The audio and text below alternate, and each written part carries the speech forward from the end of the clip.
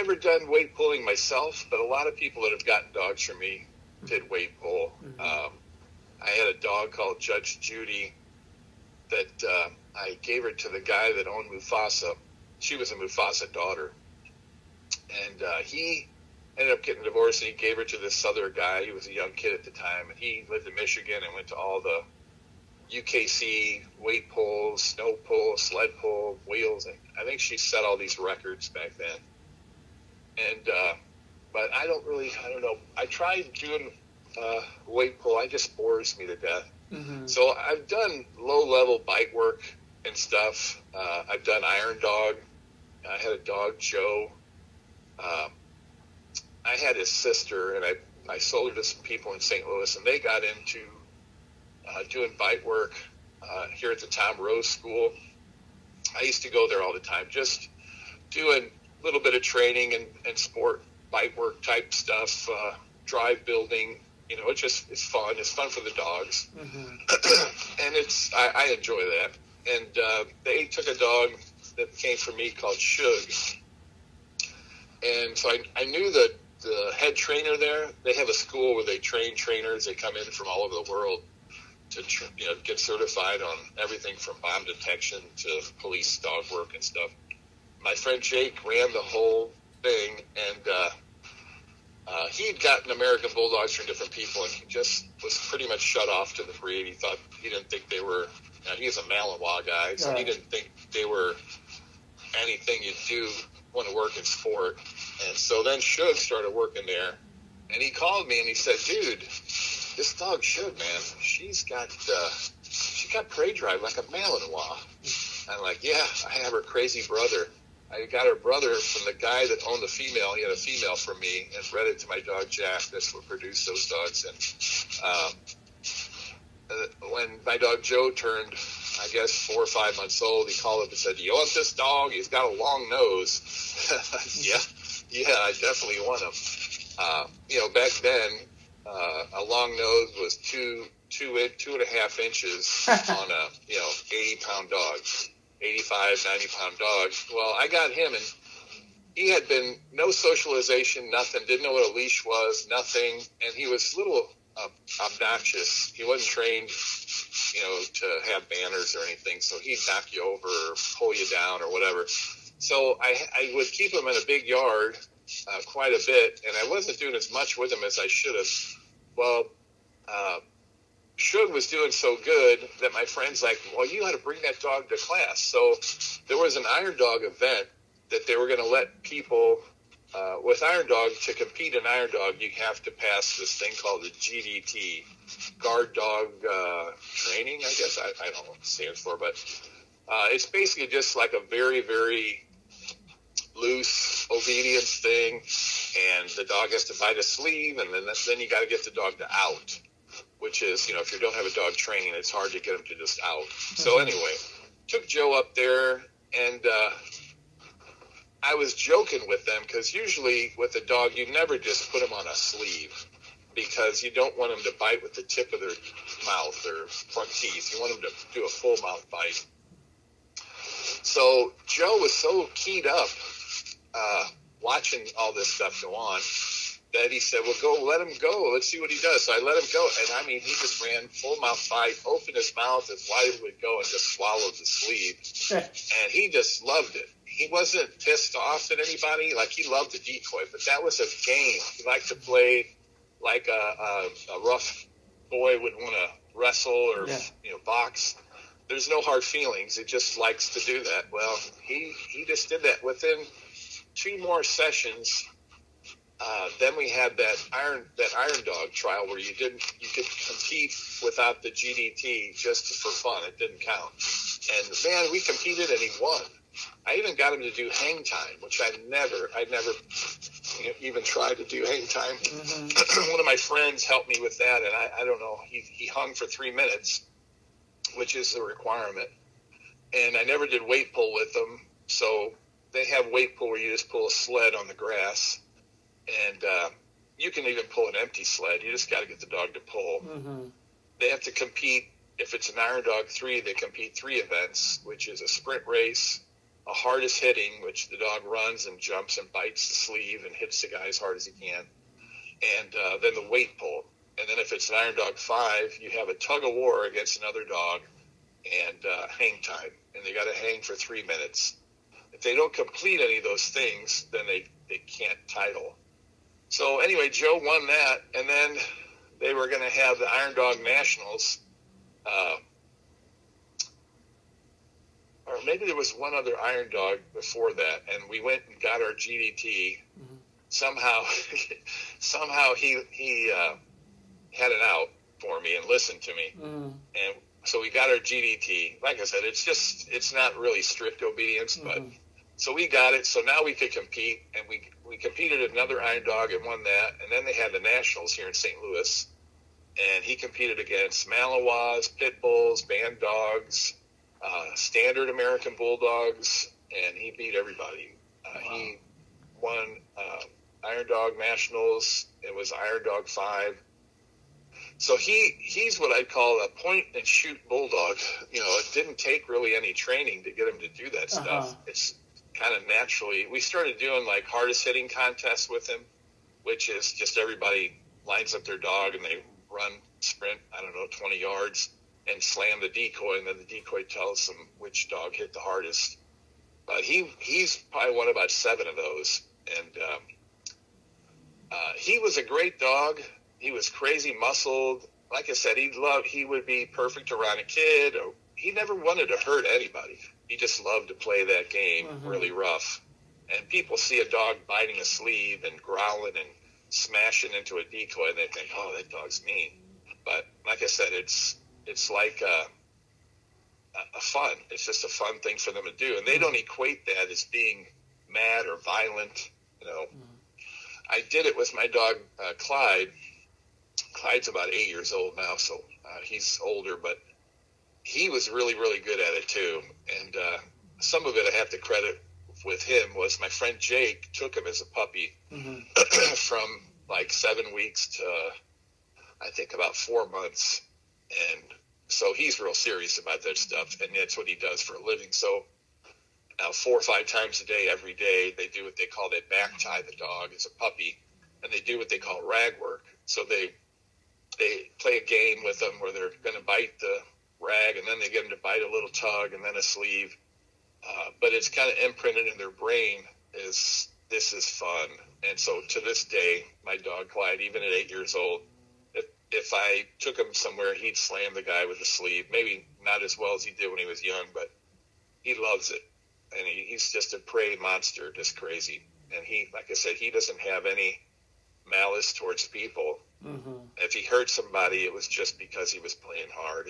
He wasn't really wanting to hurt anybody. Like, he loves decoys that somebody that was a decoy to him and he hadn't seen him for a while.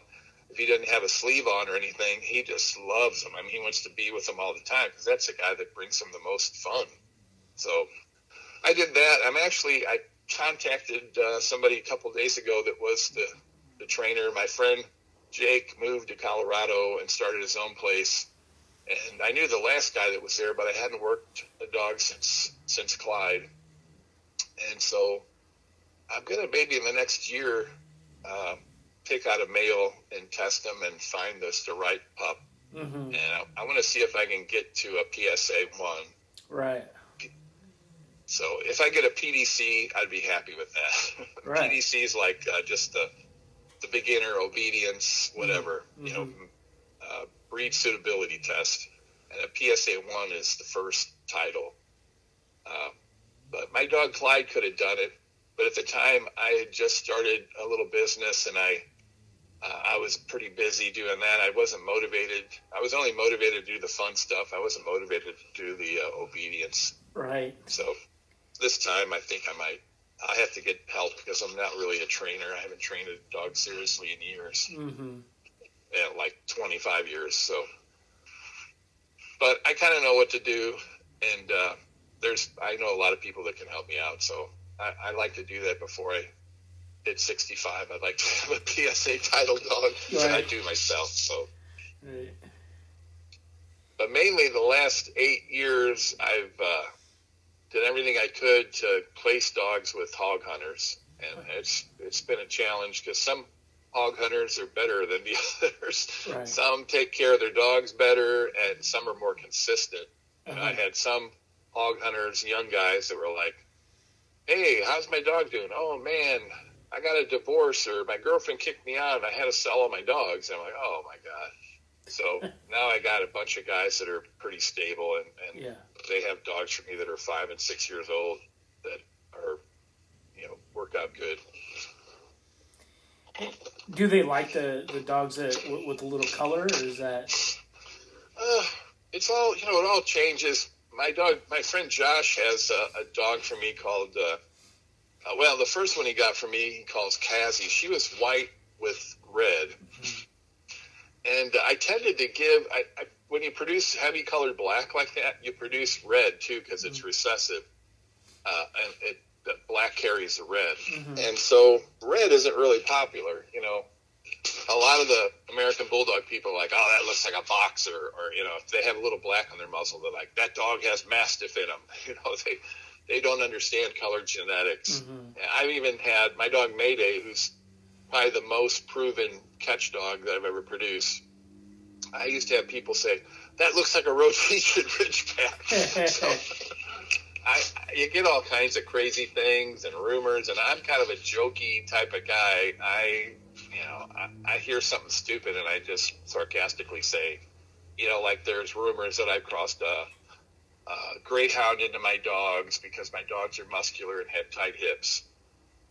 So if I get a dog, somebody will say something, oh, I won the sprint race with my dog, and I'll say, yep, that's the greyhound I put in there. And some people don't, I guess they don't understand that level of sarcasticness. And it's like I have dogs now.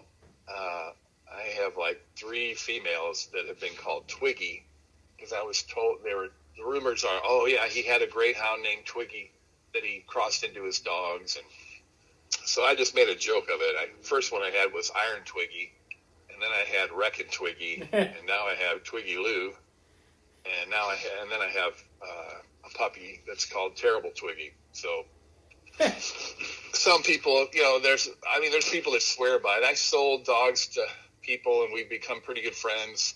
People that have paid a lot of money for a certain color dog, like a black dog or something, and they've read all the stuff on the internet, and now they're my friends that we talk, sometimes 2 times a month. And it's happened so many times. It's funny. I mean, it's just crazy. They'll say, you know what, man, I don't care if you put Greyhound, or they'll say, oh, I don't care if you put Pitbull, or whatever the rumor is.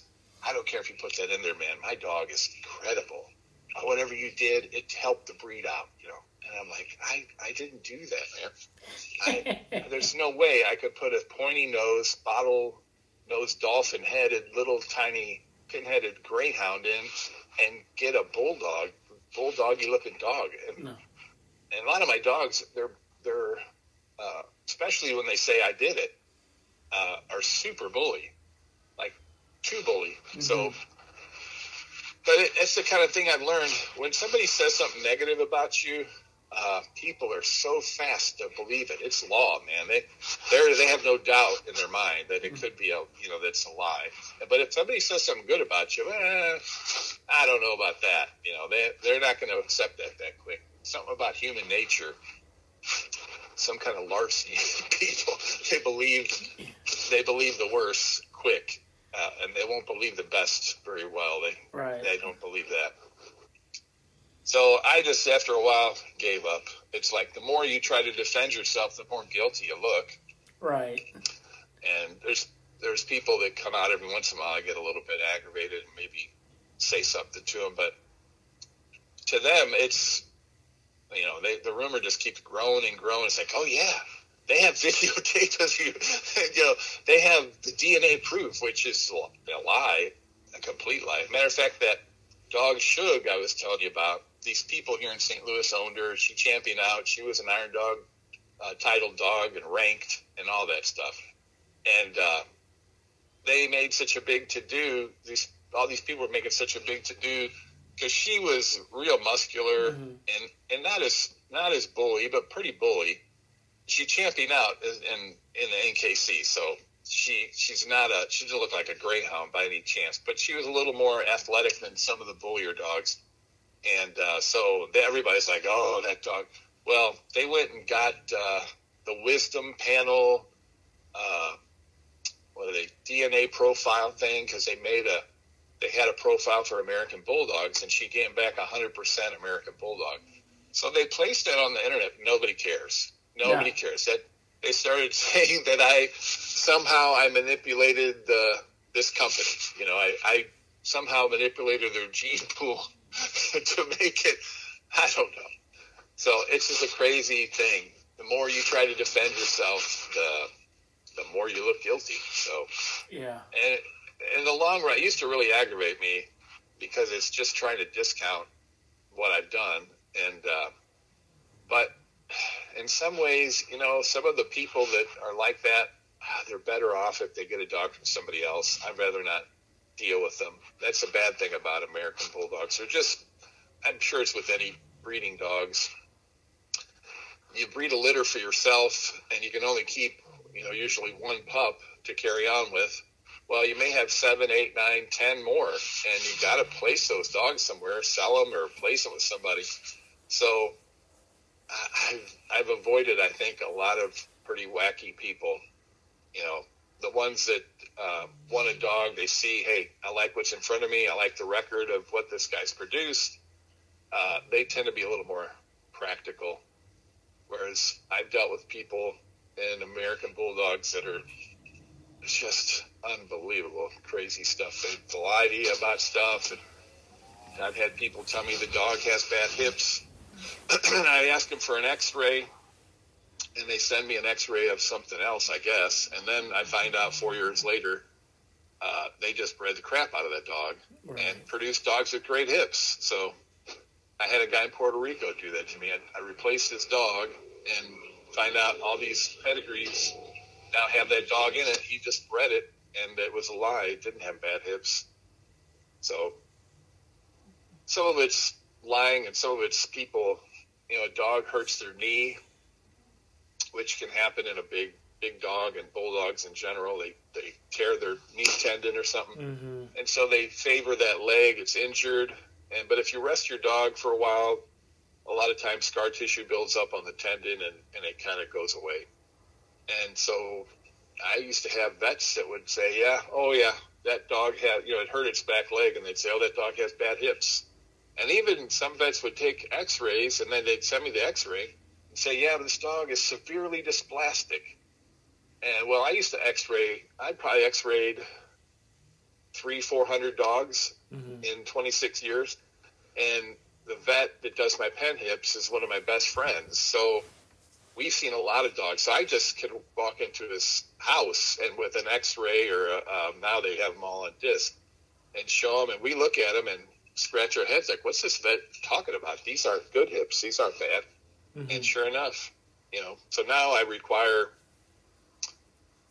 a pen hip, a real evaluation, not just some vet telling, they think, oh, the hip's shallow. That means that it's dysplastic, because that is actually the definition of hip dysplasia is a bad hip conformation, which there's no scientific proof, studies, nothing that shows that hip conformation is what causes hip problems like DJD, degenerative joint disease, or osteoarthritis.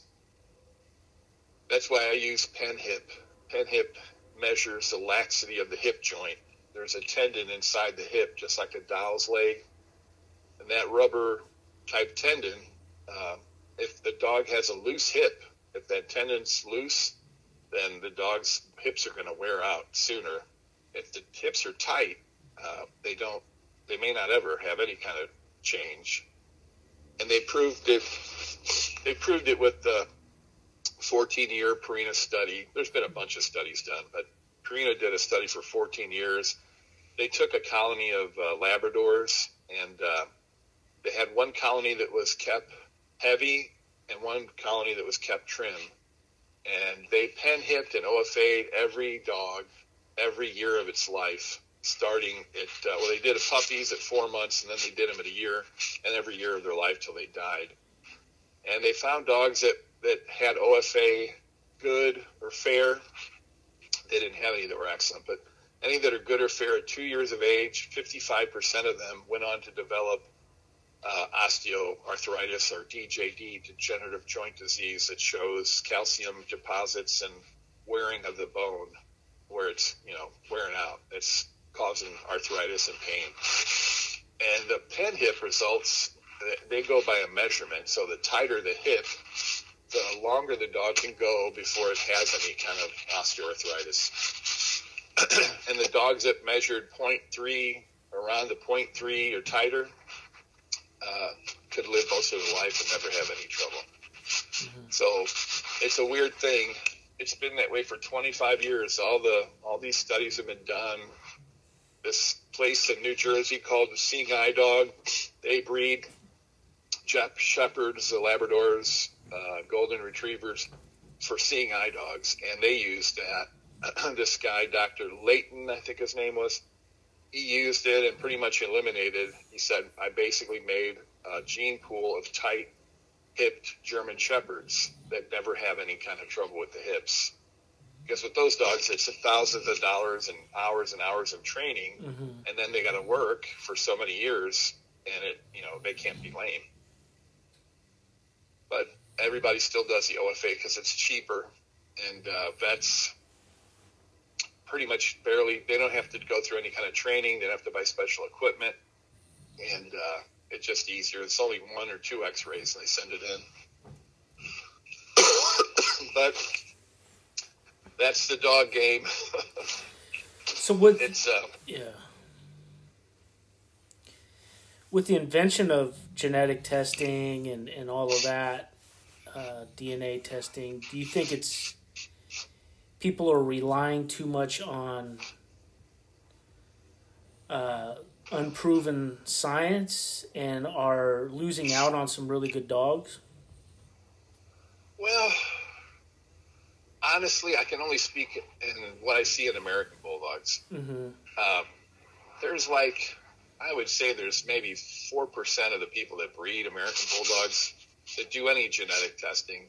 And I'd say probably 90% of the people that do it are just doing it because that's the thing to do. They don't know they don't really they do all these genetic testing. They have 150 things they look at. You see that all the time. People say, oh, my dog passed 150. He doesn't carry 150 of these genetic diseases. Well, those are things that American Bulldogs don't carry anyway. They don't have it. It's not a problem. So they do have a couple things that show up, like the sicciosis, which is great. I did 20 years ago. I wasn't sure. There was no test. I mean, if it showed up, you just knew you had a dog that carried it. You kind of had to figure it out. Mm-hmm. But there's another one that's pretty rare called NCL. And I only know, I've asked and asked. I've only known one common ancestor that's in all the dogs that carry that. And now I think they have the test, and so they've eliminated a lot of that stuff. So that's worked out good. But it never affected my dogs because my dogs didn't have that dog in it. And all the other stuff, I'm not so sure. Like I said, these are all tests that are for like a West Highland Terrier and all these breeds that have been, 200 or 170 years of dog shows have created weird, strange disorders in the dogs because, once again, everybody has such a weird, freaked out idea of what, oh, my dog's pure. Oh, it's got to be pure. The biggest sin that could ever happen is if somebody crossed a different breed in for whatever reason. But genetically, that's the problem. People are like, oh, you shouldn't inbreed. You shouldn't do this. That's a problem. Breeders inbreed. No, it's not the problem. I mean, the only breed that I know of that really inbreeds like crazy are game-bred pit bull breeders. And you can say what you want about game-bred pit bulls, but You can't kill one of those son of a bitches. I mean, they're healthy as can be. They can live 15 years, and they do amazing things. So the inbreeding isn't the reason. I mean, it can be a reason, just like outcrossing can be a reason, or line breeding can be a reason.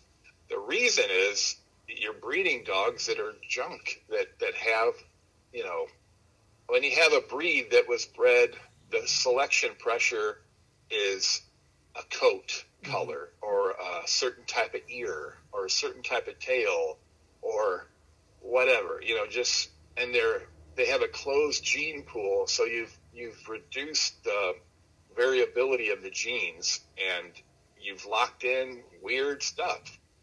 And you could call it inbred, or you could just call it the gene pool is destroyed. Whereas in the old days, there's Mother Nature, who is the best breeder that ever lived. They inbreed. I mean, Mother Nature, there's inbreeding, there's line breeding, and there's outcrossing. But the number one thing is the selection pressure. The best, healthiest, strongest is what breeds. And that's not what we select for in purebred dogs. We select for, this dog has the look, the type. You know, people think type is purely the look of the dog. You know, that's all they care about, which breed type is actually everything. Like, you know, a breed type for an American Bulldog should be a dog that can go in the woods, get along with other dogs, run up on a hog, grab it and hold it while the hunter dispatches it. Even if it's 80 degrees outside, and even if it takes 15 minutes for the hunter to find the dog, it's got to hold on and live. So if you got a dog that can't do that, then you really don't have an American Bulldog. It doesn't matter what the papers say. It doesn't matter how many ribbons somebody has, or title, Schützen titles, or this title or that title. None of it matters. Like in the old days, 200 years ago, 1,000 years ago, you'd see a Bulldog that would be the top-notch Bulldog, whatever, when they did bull baiting. It may have a fluffy tail. It may be a quarter collie. But the task, the job, is what defined the breed. Now we have the opposite. The fluffy ears is what defines the breed, you know, or the wrinkles, or just these cosmetic things that have nothing to do with anything except some weird human objective cosmetic thing they love. So, and I'm guilty of it too. Everybody's a visual creature. I mean, we try to marry the prettiest woman or most handsome guy, and, you know, we're just hardwired for that. But the problem is, in dogs, is it cuts down the genetic diversity, and it only isolates nonsense genes. And then on top of that, everybody's so crazy, like as if an Irish setter that had 1/8 of English setter or some other healthier breed in it to help introduce better genes into the gene pool, like that would be an impure dog. That's a mongrel, you know. But a dog that's got garbage that's nuts, you know, or King Charles Spaniel that its brain is too big for its skull or something, whatever. But hey, it has pure dogs in it. You know, it's like a weird eugenics. We wouldn't do that with humans. You know, we wouldn't say that with humans. We wouldn't think about it that way. Nobody, even the biggest racist on earth, wouldn't say, you know, well, we're pure, we're this and that. No, we don't do it that way. We don't breed that way. So if you're breeding a dog for a job, a working dog, it's got to be able to do that job, or you're really not breeding that breed. You know, if you bred a pointer that couldn't point, you wouldn't have much really a pointer. If you bred a setter or a spaniel that couldn't flush, a retrieved game, or a Labrador that can't swim, you may have a good-looking dog, but you don't really have that breed. So that's the kind of thinking people need to start getting the mindset. And some of these breeds, like Boxers and Dobermans and you name it, almost every AKC breed, they're so unhealthy with these weird, you know, you can't get a Doberman nowadays that doesn't have von Willebrand's disease or cardiomyopathy or all kinds of stuff. You can't get a lot of boxers that don't have major problems with cancer early on or epilepsy. And how do you save that? It's not by having this weird attitude. You need to introduce some healthy genes in there and, reconstruct the breed a little bit, because it's, you're never going to outbreed that stuff. You've created a monster. Like those bull Arabs that take a pointer and a bull terrier and a greyhound, and then you talk to some people, it's like, yeah, well, this guy got collie in his, or this, but they don't care. No. Nope. Like I said, back in the day, they had people of noble blood that had huge kennels, and they had some people that had sighthounds or hunting dogs, and they didn't care either. It was not really until the Victorian days when they started doing these little dog shows. And then I don't know what it is about people. You get like a weird snooty thing. It's like, my dog's pure. My dog's pure. Pure what? Your dog is a genetic wolf. Your dog is a frickin' gray wolf. Yeah. All dogs are. That's it.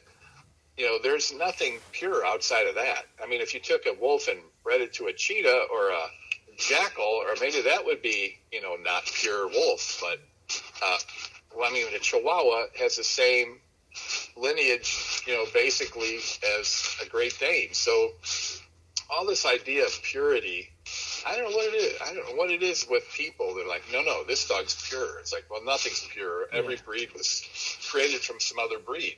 So if your breed is like unhealthy and you're creating dogs that suffer, physically suffer. If you really love a dog, you don't want a dog that overheats and dies. Yeah. Trust me, that is horrible. Their heart explodes. They have aneurysms in their head because their organs are so heated up. So that's a horrible way to die. So for you to be, no, I don't have it. In American Bulldogs, we have a lot of people. They're like, no, there's no problem. My dogs don't have problems. Yeah, but your dog lives inside in air conditioning and never does anything. Well, hog hunting's not, hog hunting's not for everybody. I understand that. But, whatever the task is, and this is true too, I've found, there's so many dogs that I placed out, I probably have about a third of the dogs make it and 2/3 didn't make it. They're not cut out for it, so they go to a pet home or whatever. They didn't catch, they don't have the mind, they don't have the mental toughness, whatever. There's a lot of things they can't, or they don't breathe good. That could be a thing.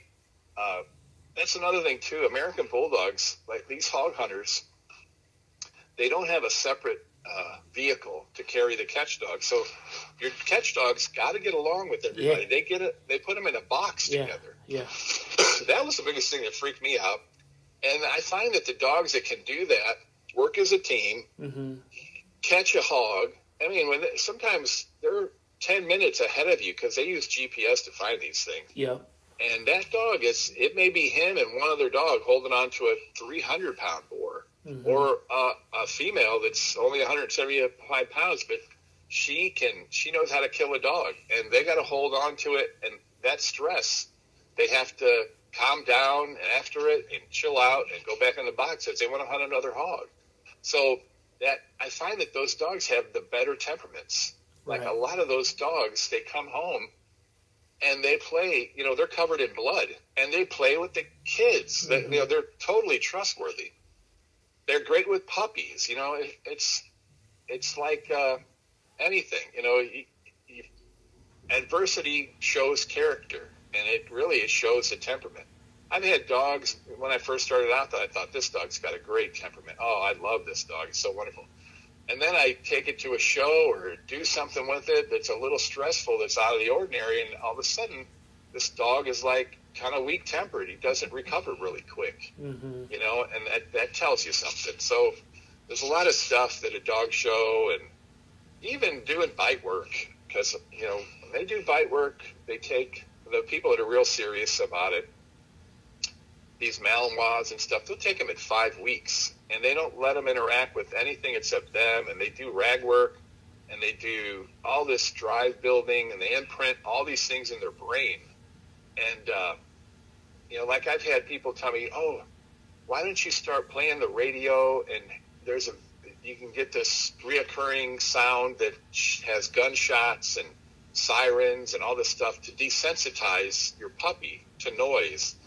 And it's like, I do enough work with these puppies. I don't have time for that. But to a point, is that like conditioning or changing, imprinting in their brain to condition them to stimuli that would cover up what they would do if they, what their natural temperament is, basically. Mm-hmm.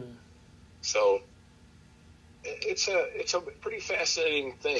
I mean, I'm not an expert on raising dogs or even breeding dogs, but I see there's a whole lot of stuff. Whereas back in the day, as cruel as it was, I mean, if you're a caveman and you had a dog that helped you bring down a deer or track a deer or hold a deer while you killed it,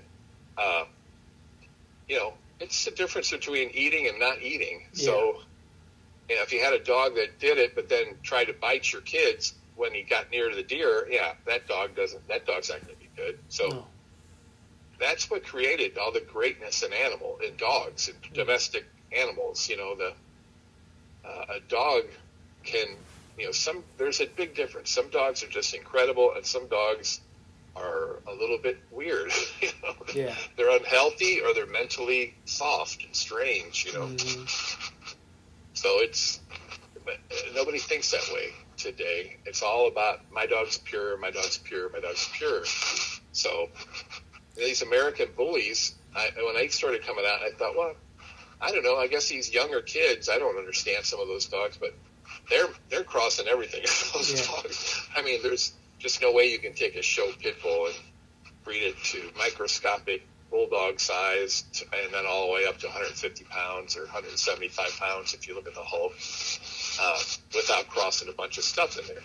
But even those people are like, no, my dog's pure, my dog's this, my dog's that. Yeah. And even the dogs that aren't pure, they're just breeding them on the wrong thing. Some of these dogs, I'm sure if you're a dog person, you've seen a lot of these just like bad science experiment looking dogs where it looks like their arms are growing out the side of their neck and their ass is 3 inches taller than their head, and they just look like they're in pain. They don't look like a creature from this earth. Mm-hmm. So I don't know. I think if the purebred dog is going to get rescued, they need to change their mindset.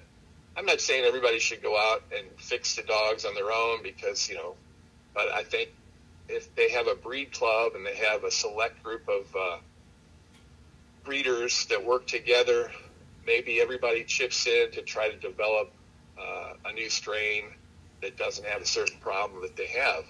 Like at boxers, I don't know what they'd cross to, but they could figure out something they could cross into that would help the boxer. And then once they get to a certain point, after so many generations of testing the dogs for not having that genetic problem, then that would be a viable strain. So I think that's a good idea. I had a friend in high school. She had a dog. She had an English bulldog they called it Churchill because it looked like Winston Churchill. Yeah. But anyway, her mom was telling us about this dog, and I guess this was in the 70s. Yeah, would have been in the 70s. And she's telling us about this dog would follow the kids to the bus, and sometimes it'd sneak onto the bus, and it would get underneath the seats so you couldn't pull it out. Yeah. You know how short a squat a bulldog is. Yeah. So they'd deliver the kids to the school, and then the bus driver would come back, open the door, and then she'd run out into the thing. And she said, yeah, these people do nothing about dogs. They just wanted a bulldog because it was cool.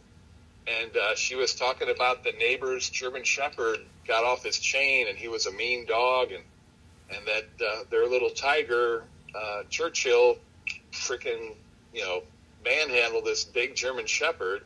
And she said we couldn't get him to let go of the German Shepherd's throat. And she said my dad sat out there till the sun went down, and finally the bulldog got tired and let go of the shepherd, and it took off. I was like, really? Yeah. That's incredible that dog could do that. And most English bulldogs nowadays, if they exerted themselves that long, they may have the the nutty will to do it, but they may overheat and die. They'd have to let go because they couldn't take. Their oxygen would be cut off. 20 years ago, I was at a outdoor dog show in Dacula, Georgia. And there was a guy with this little dog running around, and it was the coolest little dog. It was only about 45 pounds. Yeah. And so I pulled this guy. He's a toothless hillbilly guy. He had a kennel called Gallant Farms. I can't remember his name now. I can't remember. So anyway, this dog's name was Jack Dempsey. And I was like, this is the coolest dog. It was August in Georgia. It was hot outside. And he's running all over the place, wagging his whole body. He was a tight, muscled little brindle dog with a bulldog head, a tight little bulldog head. And so I'm like, God, that dog is so cool. And I was talking to him. I said, I watch the Westminster Kennel Club Dog Show every year. And, I love to see the English Bulldogs, and I love to see the little tiny Staffy Bulls and Amstaffs and certain breed, Bull Mastiffs. Those are the ones I like to see. And I said, I was sitting here watching it one year because, I knew all about oldies and, how they'd crossed American and English and Bull Mastiff and Pit Bull. Back then, that was before all the big craze with oldies. But I thought, wow, you know what? If I were to want to create a little English bulldog, a 50-pound English bulldog sour mug that is healthy, I would want to breed a little tiny Staffy Bull, because Staffy Bulls in England are like the most popular breed.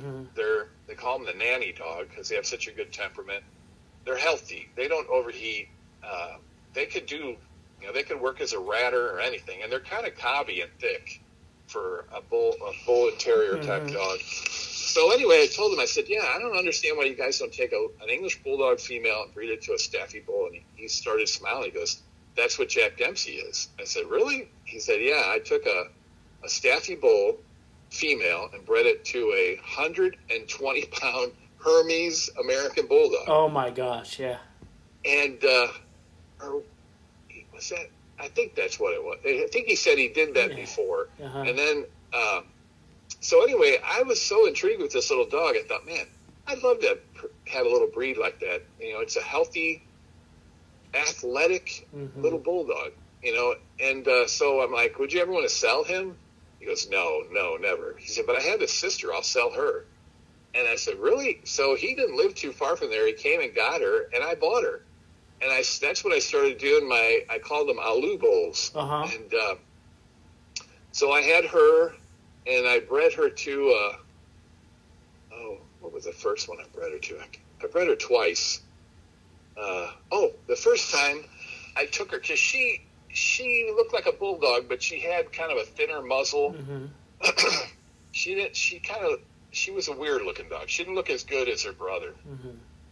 So I thought, well, okay, I'm going to breed her to an English Bulldog. So I found an English Bulldog in southern Illinois that was beautiful little show dog. His head, from the tip of his nose to his butt, was so short. He had such a short, and he was 62 pounds. He was a champion, red and white, beautiful dog. So I bred her to him, and I got 3 puppies. I got one I sold as a pet. It grew up to look like a flashy boxer, red and white, flashy boxer. I had one, I called him Rock, because he was brindle. He had a little screw tail. He looked like a bulldog, but didn't have as short of a muzzle. But I call him Rock because he would literally just sit there all the time. He never did nothing. And then I kept one. His name was Primo. And Primo was awesome. He was black brindle and white and just crazy thick dog. Just beautiful. But he had a good link to his muzzle. Well, that one, Rock, I had somebody knock on my door. And it's years later. And I'm looking at him, and he's like, yeah, I got a dog from you. So, oh, great. And I didn't recognize who he was. And then I look, and I saw his car, and he opens the door, and this dog comes out. And I'm like, what the hell? I thought, what is this brindle Rottweiler doing? Because it was big. He was like 90 pounds, and he looked like an English Bulldog and a Rottweiler mix or something. And I'm like, who is this? And then I looked in the back seat, and I saw his daughter, and I remembered her. She was a little baby, and she's deaf. And so I'm like, oh my God, that's Rock. I can't believe that's him. And the one I kept, Primo, he was beautiful, but he got to be like 85 pounds. He had feet as big as a Neapolitan Mastiff, but he was only about 17 to 18 inches at the shoulder. He was massive, but he got iontropia. I didn't know anything about, how prevalent it is with English Bulldogs. Yeah. So I got the surgery done, and I had him neutered, and I put him in a pet home. And but he was actually really cool. But my thing with them is I didn't want to produce a big dog. I wanted to produce a 50-pound, little dog like Jack Dempsey. And so I did so many different Staffy Bull, English Bulldogs, straight up, breedings. I did small American Bulldogs with an English. I got huge stuff. I got huge dogs out of that. And so I got to the point where I got pretty close to what I wanted. I had a female I called Mona Lisa. And then I got divorced and moved out into the country. And I don't know, I just wasn't, I had invested so much time and energy and money, I didn't want to give up. But I wasn't really passionate about it. Right. And I produced some pretty cool looking dogs. I produced this dog called Creature. He was about 65 pounds and just the biggest head, the biggest bone you'd ever seen. He lived outside 24/7. He wasn't a house dog at all, and never had trouble. Of course, he wasn't a real drivey dog, so if it was really hot, he'd sit under the shade, and he'd get drinks of cold water. So but he wasn't a working dog, but he could survive no problem, And I have one female left now. I have a couple that are pets with people. I have a couple males that I have out with my cousins and family members. And I've got a female called Tie-Dye. I actually, I guess, I don't know how many, probably 10 years ago, my friend that lives up the street from me had this Catahoula. It was a real heavy bone Catahoula called Jigsaw.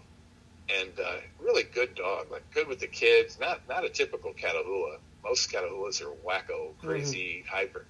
So I thought, I wonder what I would get if I did that breeding. It'd be cool to get that merle color. Yeah. So I did a breeding. I got a dog. I had two females from it. They kind of looked like a bulldog, but for a little bit, they almost looked like a short, very short muzzled Australian cattle dog. Oh, awesome. So I did another generation back to my bully dogs, and I got a female that looked like a nice oldie, but a very moderate oldie. And then I bred her to a dog I had called Camo, and that's where I got the one female I got left. I call her Tie-Dye. She's a tri-colored merle, and I think she's either 4 or 5 years old. I've never bred her. I need to breed her for long, because I don't like to breed females once they get too old, but right. Especially bulldogs. But she lives outside. She lives inside sometimes too, but she's mainly outside. She likes to be outside more than being in a crate in the house when I go to work. So, and my friend Chad has my dog Rusty, who is her dad. I guess it's her half brother, and I think he's 7, 8 years old, and he has an oldie from somebody else, and they do fine. They do great. They're not like an American Bulldog. They're not going to go out in the heat and work them, but they're, for a pet, what the original English Bulldog, Victorian Bulldog, whatever you want to call it, it's just a funny, fat little clown to share your life with. They're great.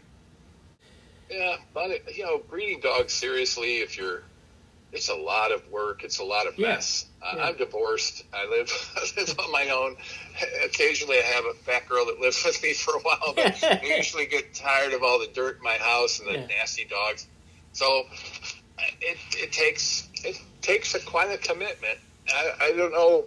Sometimes I'm people in my family tend to be kind of obsessive with hobbies. My one brother, he can tell you anything about hockey and sports. My other brother can tell you anything about history, but we tend to get these interests and move on to other interests, and then.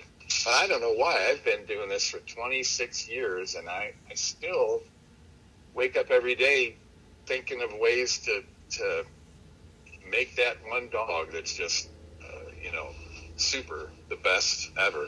Mm-hmm. So I know I can't be doing this forever because it takes a lot of physical. These American Bulldogs, they can fight. They can get two of the wrong personalities together and they'll fight. And I just know at a 75, 80-year-old guy, I'm not going to be able to